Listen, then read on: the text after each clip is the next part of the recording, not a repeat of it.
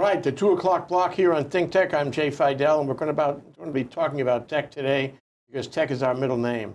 The name of this show is ThinkTech Talks. ThinkTech Tech Talks. ThinkTech Tech Talks. Steve Larson from Slippery Rock University near Pittsburgh in Pennsylvania. Wow. Thank you for joining us today, Steve. Thanks for having me. There is so much to talk about. We're talking about cybersecurity today. And, you know, as the internet grows and as all those vipers out there and hackers and what, they grow, we have to be more and more careful. We have to be more knowledgeable. It ain't like the old days, is it? Nope, not at all. You're teaching this course in Slippery Rock University? Yes, I teach a course. We call it Practical Computer Security. And we teach all the students how to secure things like what we're going to talk about today. And then those students take that knowledge and then they teach other students. And we even bring it to junior high school across the street and teach the 6th graders how to keep safe on their smartphones and things, because we're noticing that 6th grade is when most kids have a smartphone. Yeah, you know, people think that the technology, and I do, think that the technology is so great. It can do so much for you. They put aside the risk. They say, I don't care about the risk. I don't care about risk to privacy. I don't care about the risk to, you know, losing my data. I don't care about any of that because I really, really love to have the technology around me. And they trade in security for convenience or privacy for convenience.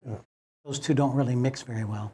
The stakes are higher all the time for individuals, small businesses, and large businesses for that matter. And it is, you know, one of the ones that's came up recently is something called FaceApp. Yes. This is a Russian thing. And you don't want to do it. Yeah. What are the risks about that? I mean, it takes your picture, and then now your picture is sort of in the nether. It's everywhere, and it can be used against you. How does it work?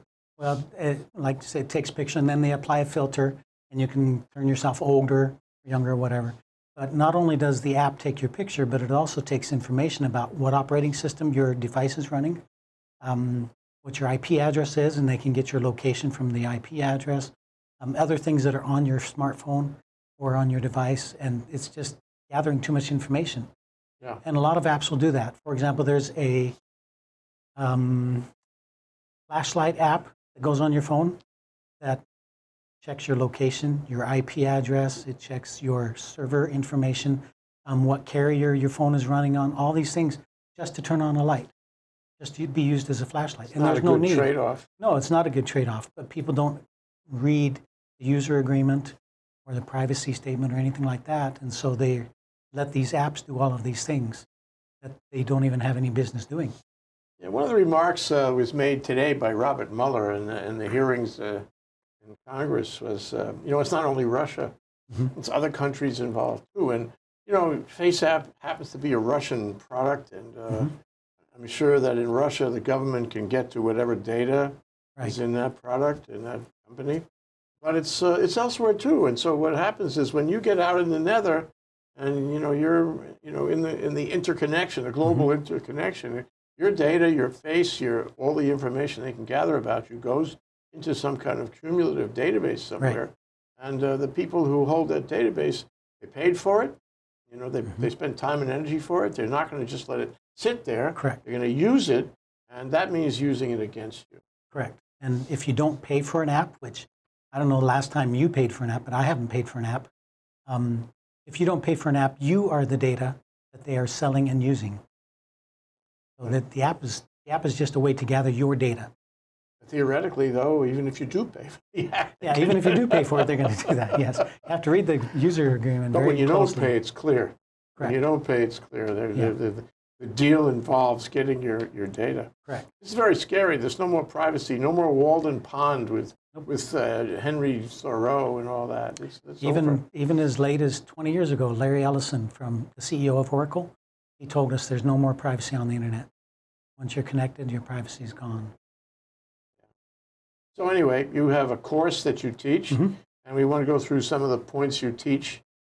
So we have some slides, and let's just go through these points so that people are aware of what you're telling your students. Okay. So the first one has to do with malware in general.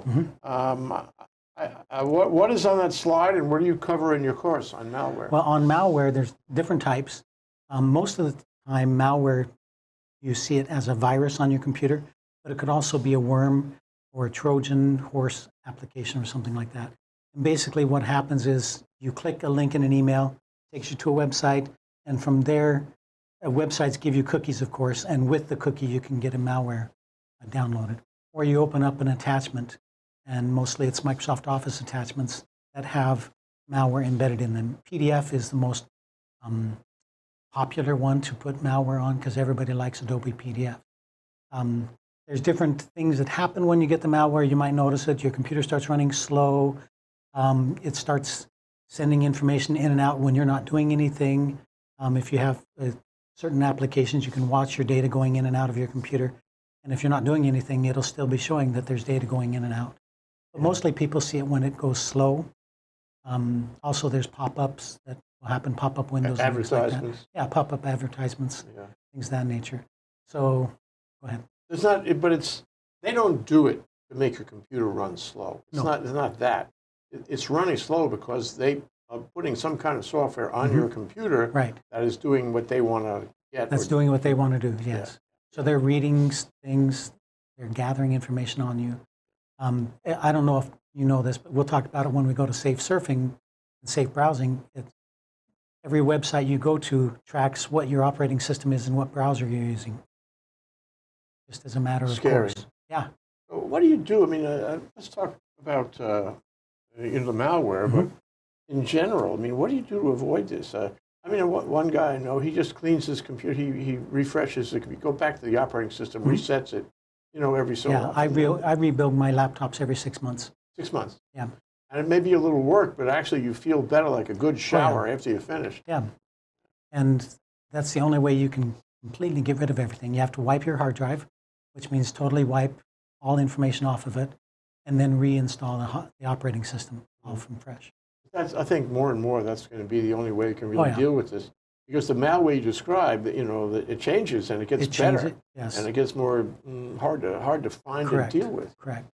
And in order to keep that off of your PC as much as possible, you need to have a good antivirus program and set it to update the antivirus signatures 2 or 3 times a day.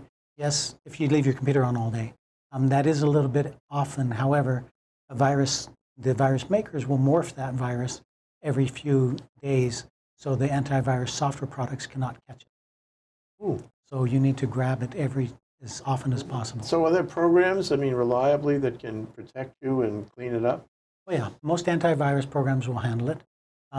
Every once in a while there'll be what we call a 0-day vulnerability, which is a virus that has just appeared in the wild and nobody has a signature for it yet. As soon as they find the signature, then they can guard against it and wipe out the virus. Well, you want a company that'll do quickly. Oh yeah. That'll give you and if you run Windows, Windows has a built-in antivirus called Defender, and that's Microsoft. a good one. Yeah, Microsoft gives you that. So there's no reason to go and buy one. Oh yeah, it's just as good as Kaspersky or Norton's or McAfee. Good. It just happens to be free. I just got a Windows machine, so I'm really happy to hear that. Yeah. Already built in. And you don't have to pay extra. And you don't have to pay extra for it. That's good for Microsoft. That's right. So, and you know that the malware is happening because you see these windows popping up. You see it going slower. And so it seems to me that when you see that, you got to take action. You can't let it fester. Right. Because it's going to get worse. Am I right? Correct.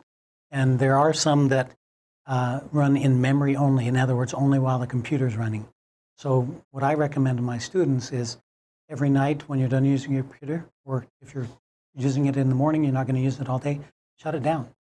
That way the memory in the computer or the RAM is cleared and the virus would go away. What about disconnecting it from the internet? Disconnect from the internet. You want to do that when you are cleaning the antivirus off or cleaning the viruses off your computer. All antivirus software has a scan program, and you want to scan your entire computer at least weekly, if not more often.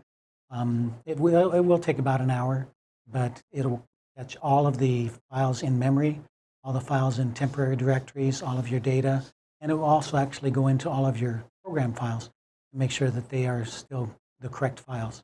The word comes to mind, Steve. It's time. Yeah. Before we didn't worry so much about this. We trusted the system. We were amazed to find that anybody had bad intentions on the internet. Right. Now we find a lot of people have bad intentions on the internet. The internet wasn't created with security in mind. It's an afterthought because people that created it, they trusted each other. Yeah. To send things a that new were correct adventure, a new frontier. Yep. Yeah. Now we find there's a lot of jerks who would like to waste our time and money and threaten us and all that. Yeah, there's a ton of jerks. Yeah, I don't know. So if you had unlimited amounts of money, make you a billionaire, okay, you could avoid some of this by simply throwing the thing out every week and starting fresh, right? Correct. Just grab a new computer, physically destroy your hard drive of your old computer, and grab a new computer. Now, there are some tools that will help us, like there's ad blockers and pop-up blockers, and that will help a little bit. You can scan with your antivirus program, scan software, scan your PC. If you want to visit a website that you're not sure if it will download a virus on your computer or not, you can scan that too. There's a company, I don't own stock in this company. There's a website called Virus Total, and you can point it to a website or to files on your computer, and it will scan it for you and tell you whether there's any malware on it or not. So much to discuss here. Yeah. And really, you could spend your whole life fooling with these things, and still, you want it, you love it, you need to be ahead of the game, either the latest and greatest, but you wind up spending more time. I know I do. Okay, passwords is the next one on the list. We got the password slide there. There we go. What do you think about passwords? Well, I don't like them. I wish we could have DNA be our password because it's hard to copy DNA. What we found recently, NIST, the National Institute of Standards and Technology, they used to say complexity is the best for a password. Now they're saying the length is more important than complexity. The password breaking software that is out now can break any password really soon, really quick. But the longer it is, the more time it takes to break. So we always like to say length is greater than complexity. And when you create a password, make it something unique that you can understand or that you will remember. Don't use anything like your dog's birthday or something of that nature. Don't relate it to the software you're on. Like if you have a password logged on to Microsoft, you don't want your password to contain the word Microsoft. There's two-factor authentication, and this is something that's really important. You want to make sure that not only you have a password, but you have a second way to authenticate who you are. A lot of people say, send me a code to my smartphone. Some people say, send me an email. If somebody's saying, answer a security question, then that could work too. But you want to have at least two ways to identify who you are. One of them will be a password, another one will be something else. So a password is something you know. You could have a biometric, which would be something you are. That could be a fingerprint, that could be DNA, drop of blood or whatever you want to do.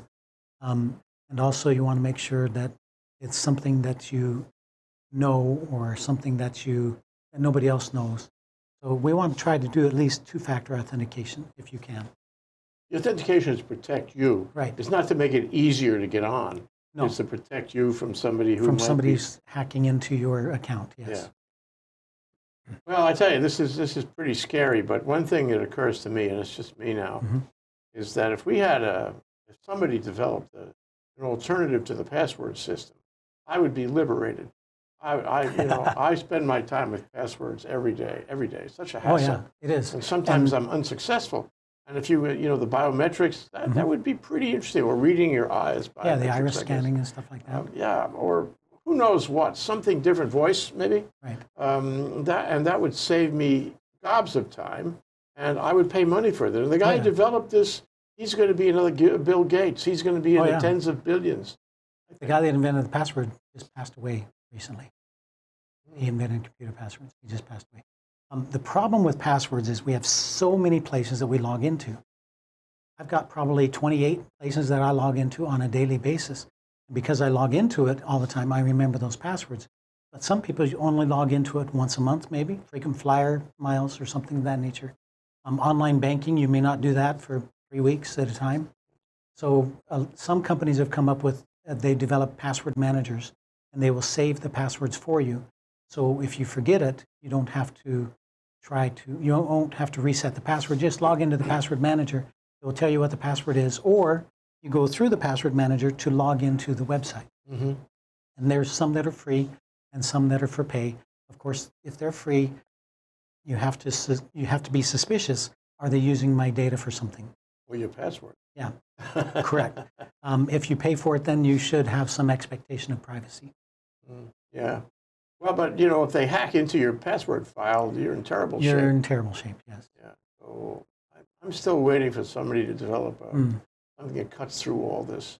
So Right. far, I continue to spend enormous amounts of time on it, and I feel there's always risk because you use a password like the other password. You can't sit and think of unique passwords all day. Right. And I think most people just try to get through it. you Yeah, know? and they forget about the security part of it. It's just, this is an inconvenient thing I need to do. It's like I have to put the key in the car and start the car, or else the car's not going to go anywhere. And yes, it's necessary. You remember the movie Gattaca, where they were sending people off world, and the star of the movie had a little patch with blood in it. Their password to get into the building was a little drop of blood, so he would take the person he was impersonating, a little drop of his blood, put it on his finger, and put it there.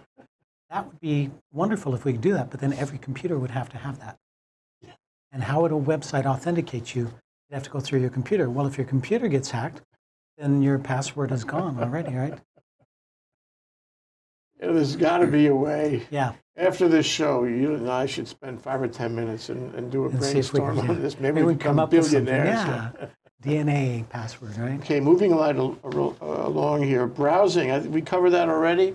Just a little bit, yeah. Yeah. Let's talk about browsing and what your suggestions are about browsing. Well, for safe browsing, the best thing to do is only go to websites that start with HTTPS. HTTP is Hypertext Transfer Protocol, and it is basically how we communicate on the internet. If you add the S on the end, that means it's secure. So basically what it's doing, it's kind of like a virtual private network between your computer and the website, and everything is encrypted in between those two sites. So if you can, do HTTPS only. Google now only does HTTPS. So, but you can't just put an S in there and assume it's No. going to be more secure. No, It has to be an HTTPS site. Has to be an HTTPS site, and it costs an extra money to encrypt that and make it HTTPS. But it's worth it. But it's worth it, yes. So, Well, that takes me to, it's the next on your list, and the Wi-Fi thing. right. You know, my wife says, there's a guy outside our house, and he's just parked right outside our house. Are we safe? Is it safe? He could be hacking our machines. Is that really a risk? Yes, it is. There was a school teacher in Indiana who got hacked like that, and she lost her job because they thought that she was doing bad things on the internet. And an elementary school teacher shouldn't be doing those things. Turns out somebody was parked outside her house, and he was hacked into her Wi-Fi router. So we're using public Wi-Fi. I wouldn't do anything except browse the internet. I wouldn't do email. I wouldn't do banking, anything like that. Just spending time browsing the internet is fine, reading the news or something. If you do need to do things like that, you should use a virtual private network. It's called a VPN. And that way, just like HTTPS, it creates a tunnel between your computer and the website you're going through. But what it does do, it encrypts it twice, once through the VPN and once through HTTPS. If your site you need to log into does not have HTTPS, which it should if you're putting in a username and password, then you want to make sure you use a VPN. Are you saying that the password on my router in my house, my wireless router, is not enough? If you want to secure the Wi-Fi router, yes, that's not enough. What you need to do is have a really long password for your Wi-Fi router. Turn off the broadcast of the Wi-Fi router. In other words, when you boot up your PC or your smartphone, there'll be a list of Wi-Fi routers that you can connect to. And then you're going to choose yours. Unfortunately, most everybody, when they do this on their smartphone, they choose it and it remembers it. So next time, you don't have to log into it. It automatically connects. You need to turn that off. The best way to do it, though, with your home Wi-Fi router, turn off the broadcast of the Wi-Fi name. It's called an SSID, a Service Set Identifier. Turn that off so nobody knows it's there. Now, experts can find it, but the average person just driving by will not be able to find that. You know, part of me wants to say, Steve, so what? They can have all my data. I have nothing to hide. What do you think about that? My students say the same thing, but then they say, and the guy will get my student debt. So they can pay my student debt if they want to take my ID, right?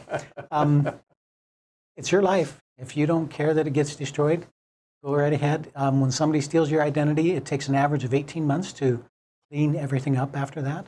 I have a brother, he had his identity stolen, and he's still working. He still gets mail. People are subscribing him to different publications and things like that.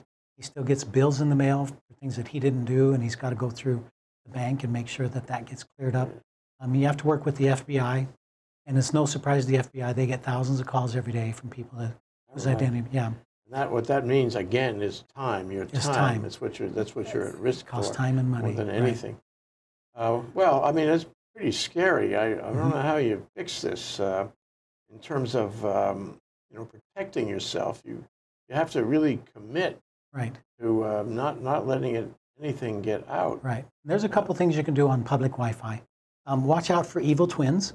If you bring up the graphic, we call it an evil twin router. If you bring up the graphic, you can see the top one. There's Free Airport Wireless and there's Nashville Airport Wireless.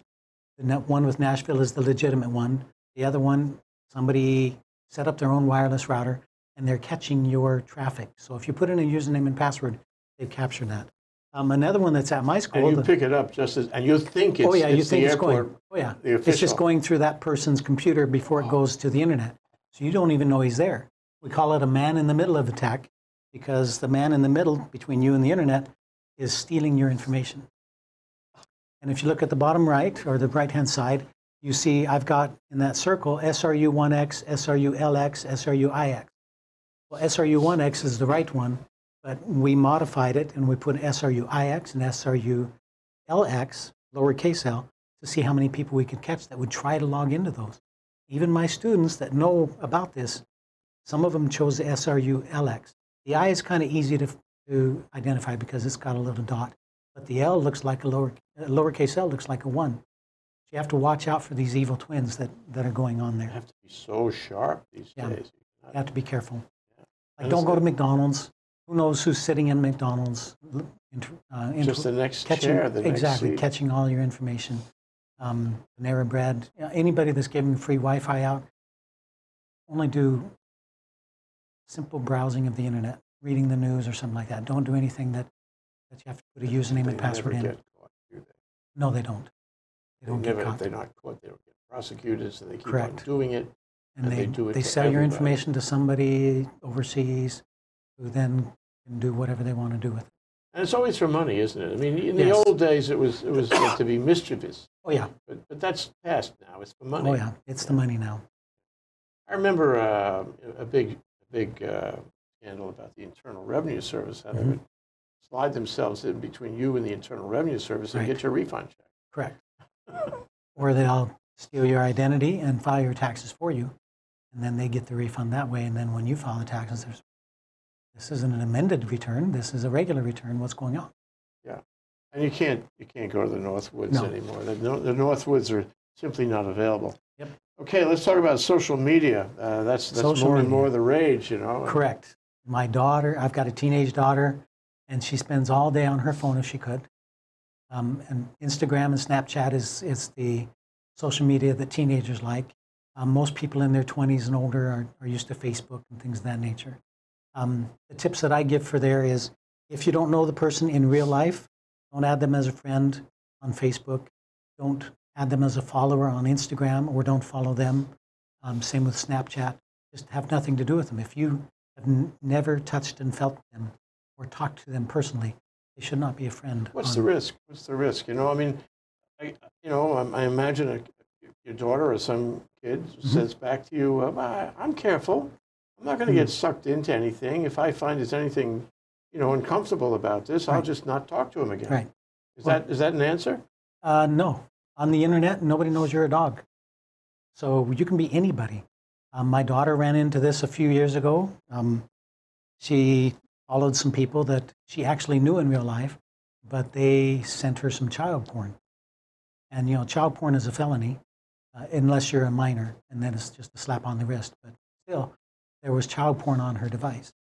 And if you are an adult and you are friending people that you have no idea who they are, You've never met them. You don't know if they're a criminal going after your information or if they're actually a real person that cares about you. Well, it's very creepy. Yeah. There are a lot of creeps out there. And the internet is finding them, or they are finding the internet. Oh, yeah. Okay, moving on to, IoT, one of my favorite things. Internet of Things. Yeah. Is that a favorite thing for you? Well, I feel that the internet is becoming completely ubiquitous. Everything we do and touch, every electrical device, it's all IoT. It's all going to be connected. And it all has an IP address. Exactly. And if somebody wanted to do some real damage, they would close it all down one day. Well, you've heard of the stories where people are walking, their baby starts crying, they hear it on the baby monitor, they go into the baby's room, and there's somebody that hacked into the baby's monitor because it's Wi-Fi enabled, and they're yelling and screaming at your baby instead of letting the baby sleep. Oh, well, a lot of those, pernicious. Yes, a lot of those have cameras, so they can check out your baby while the baby's sleeping. A lot of the toys, if you look at the slide, there's a couple of toys there, they record everything that the child does and says. They have cameras and things like that. There's one little bear that wants to play games with you. You hold up a little card for the game that they want to play. And sometimes the bear will say, oh yes, I love this game. Other times the bear will say, no, I don't want to play that game. Let's talk about your family.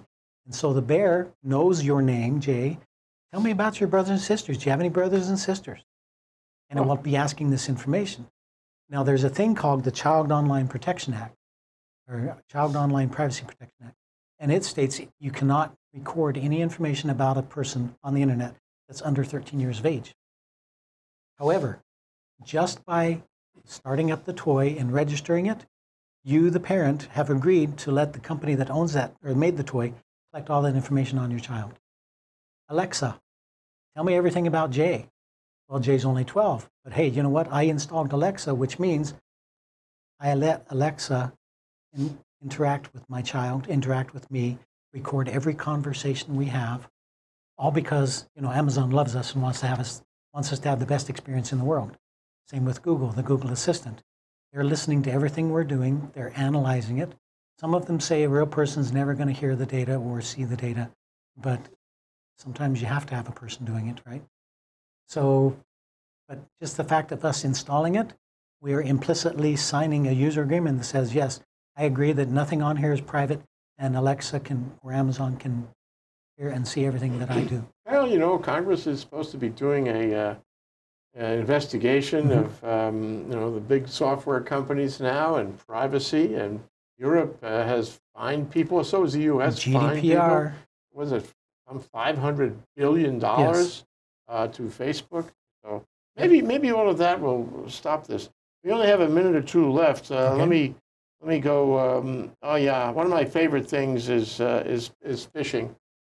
Because I think phishing is really social engineering, and the weakest link is the individual himself or herself. Exactly. You know? Exactly. And you can find a way to personal information or corporate information just by pretending.